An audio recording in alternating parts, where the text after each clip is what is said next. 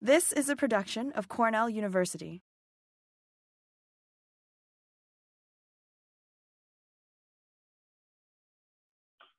Thank you, Jacob. So my talk will be focused on genetic architecture of cyanide in cassava. So generally, most plant species liberate hydrogen cyanide from cyanogenic glucoside, and this process is known as cyanogenesis. So linamarin and lotosrelin are the two variants of cyanogenic glucoside in cassava, and these are bioactive, stable plant secondary metabolites that provide effective defense against herbivores for those plants. Now, over the years, they have also taken up, or rather evolved to take up additional responsibility of providing plant plasticity. And also specifically in cassava, cyanogenic glucoside is synthesized in the leaf and transported to the root, and usually partitioned between the peel of cassava and the parenchyma. Now, looking at specifically cassava with respect to cyanide, now cassava, as we all know, cassava is an important economic and subsistence crop, and it produced efficiently under suboptimal conditions. And among many challenges that cassava as a crop has, or as a staple, is that it has a high cyanogenic glucoside.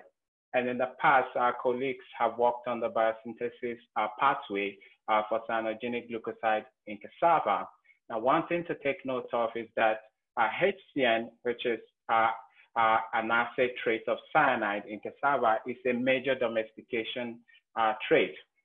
Now, within cassava breeding program and also food products, they usually use a simple diagnostic test, which is called picrate test, to assay for cyanide in cassava. And it contains 10 shades of color chart ranging from yellow to brown. And they represent cyanide content in cassava in milligrams. Now, specifically, cassava is kind of categorized into two. You have the sweet cassava and the bitter cassava. And this sweet and bitter cassava are also seen as those having low cyanide and high cyanide. Now, to consume cassava, especially in sub-Saharan Africa, there are a couple of traditional methods of detoxifying cassava of cyanide to get it to a level that is safe for consumption. World Health World Health recommendation is 10 ppm, but some countries are even, recommending lower than that. But so this list is not specific to any country, but this is what is practiced across sub-Saharan Africa to reduce the cyanide of cassava before consuming it. And I have a picture of a woman that is roasting cassava. So basically, you grate along with pressing and roasting, but in addition, you can also soak or sun dry. You can wet or heat fermentation. Now, any of these processes would ordinarily, if followed strictly, reduce cyanide content of cassava, but oftentimes they don't follow it that way. So cyanide poisoning still exists. It might not be in the extreme case in most cases, but you can still have those extreme cases.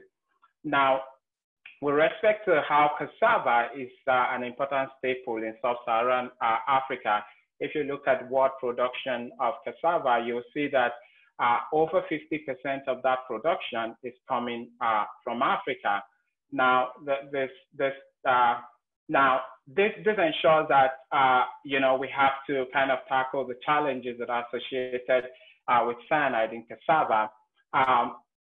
So one of those challenges is cyanide intoxication, and this happens usually during agricultural crisis, and happen mostly within the region of where you find poorest, the poor people living in rural area. And what happens is that during this agricultural crisis, they consume a lot of cassava consistent on daily basis without successfully detoxifying it. Now, this leads to cyanide intoxication based on individual susceptibility. And this cyanide intoxication is called CONZO. It's a neurological disease that is irreversible and causes permanent paralysis of the lower limb.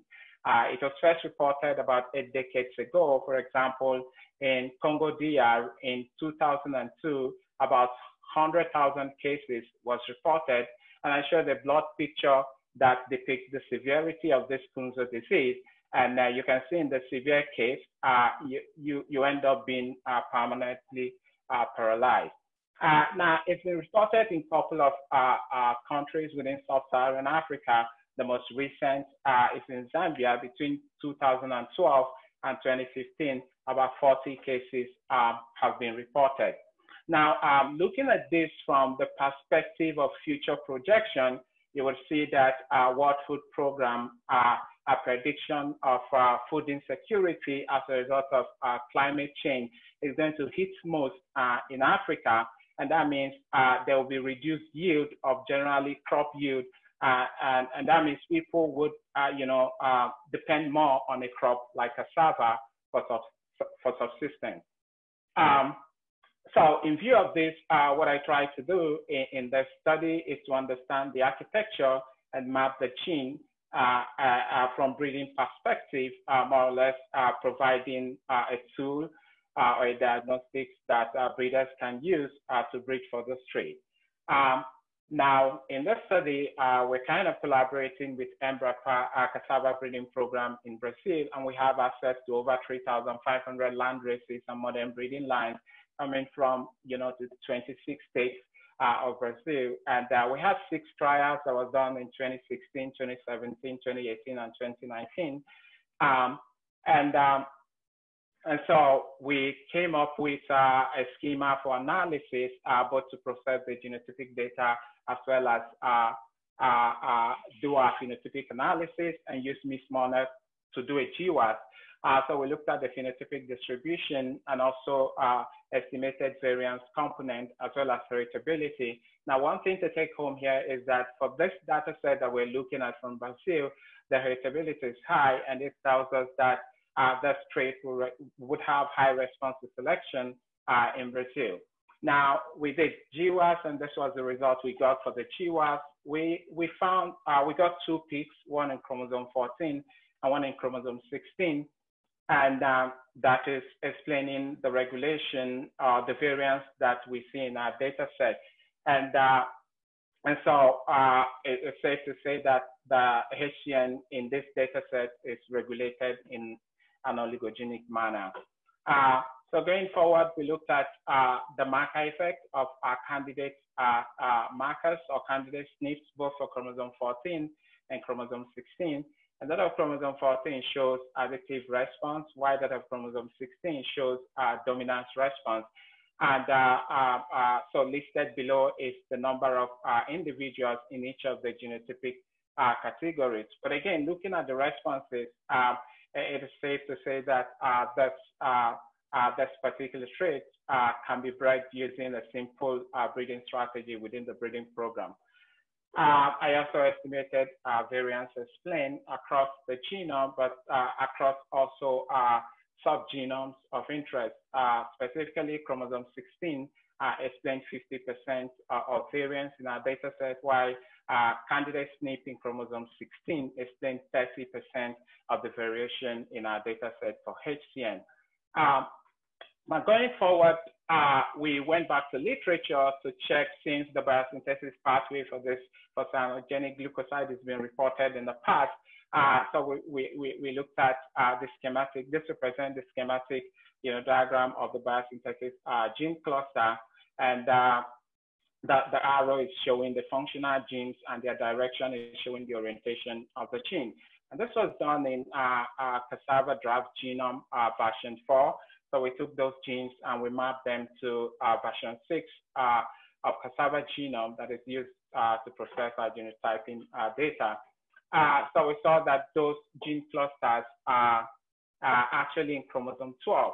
So not in any of those regions that we found peaks for HCN. So we did genome-wide epistasis interaction, and we actually did about 400 million tests across the genome. However, we found no interchromosomal interaction across the genome for this trait. Now, just a brief, just some takeaways so far for the things I've shown. I've shown that phenotypic heritability and that of genotypic for this data set is 0.74 and 0.41. And then the regulation is responding in an oligogenic manner.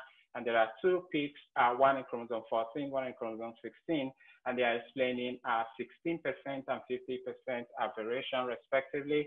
Chromosome 14 shows additive pattern and explains 7%, while that of 16 shows a dominant pattern and explains 30% of genetic variation.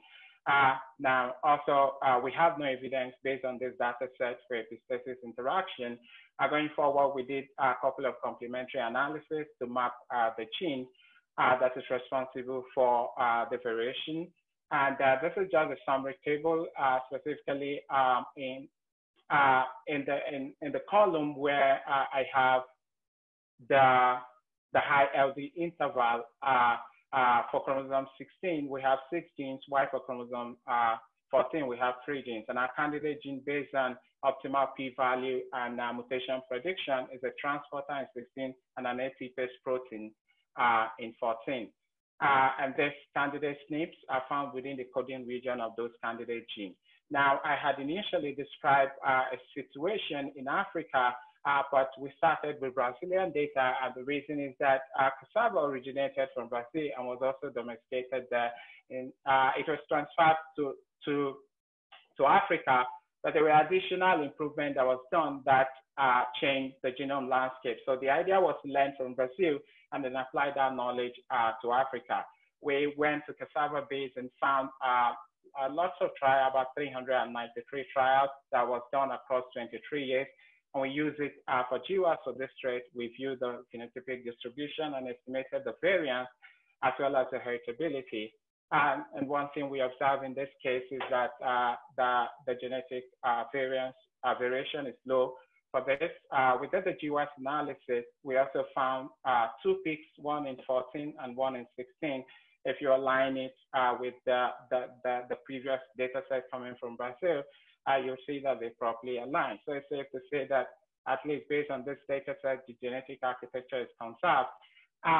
We also did joint GWAS analysis. We found the same peak, and even in this case, the candidate SNPs are well separated from the rest of the SNPs. And we also aligned it with the previous 2 results.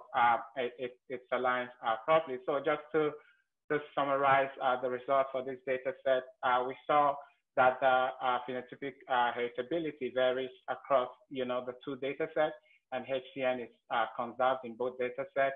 HCN is regulated in an oligogenic manner. We found no evidence based on this data set that there is epistasis interaction.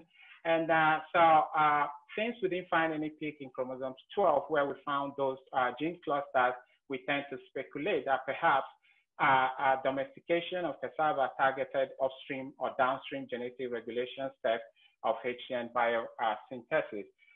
So one of the deliverables is to develop this CRISPR markers that is available to the community for breeders to use as breeding diagnostics. So next steps will be to do functional characterization, knockout, validation of the diagnostic markers in Africa, as well as expression studies. But on long term, we want to look at the impact of climate change on cyanide, and also to develop materials that can be deployed to this cyanide intoxication hotspot in sub-Saharan Africa. This work wouldn't have been possible without a lot of people, and specifically I want to thank my commentator, Lucas Kelly, Susan and John-Luc, but also the breeding program in Brazil that is led by EDA. And also our collaborators in Africa, Ismail Rabi, we're doing we're validating the marker set we developed. I also want to appreciate Miguel. We're working with the lab to functionally validate our findings. I want to appreciate folks in Mueller Lab, especially Guillaume, whom was always available to answer my question and supported me in this work. Denise, initially when he was still at Cornell, oftentimes I asked him statistical questions, and he was generous to answer. As I want to thank BCI, Cornell Cas, and Plant Breeding. Thank you. I'll take question. Okay, thank you very much, Alex. I think we'll have a bit of time for a couple of questions. Ed Buckler says, nice thoughts, Alex. Do the GWAS peaks overlap with diversity sweeps seen in the HapMap? And does the biosynthetic cluster on chromosome 12 have little diversity according to HapMap? Yeah, so if I get the question correctly, so we mined both mutation alleles within the HapMap, and we also did whole genome imputation using the HapMap as a reference for that particular chromosome 16, and we found the same results. We found the same region and the same SNP as our candidate SNP. If that answers the question. Okay, Kristen asks, thanks, Alex. Do you have a sense for how decreasing cyanide content may impact pest resistance and therefore potentially yield?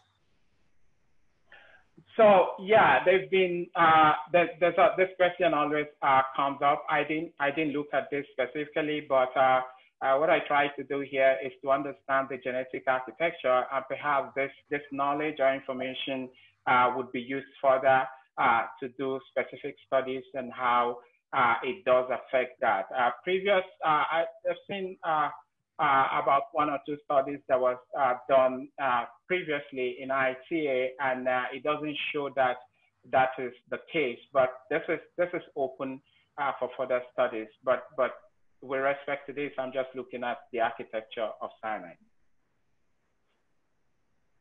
Okay, well, thank you very much, Alex. I think we'll move on to our third speaker now.